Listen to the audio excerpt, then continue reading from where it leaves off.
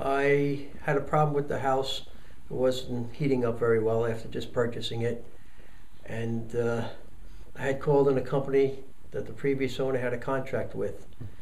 And they came down and looked at it, and he said basically nothing was wrong, everything was functioning right, and they advised me that I should take out a contract. So time went by and the house was not right. Driving through the community, I spotted Tom's truck. It was like about a block away from here.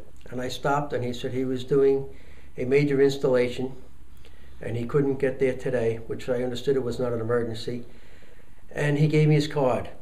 I had called up and made an appointment. He came down after looking through everything, and we started talking about other things, and we found the thermostat was defective. He should replace the thermostat. Then he worked fine. He came back in for a service call for the spring for the air conditioning, and there was a blockage in it.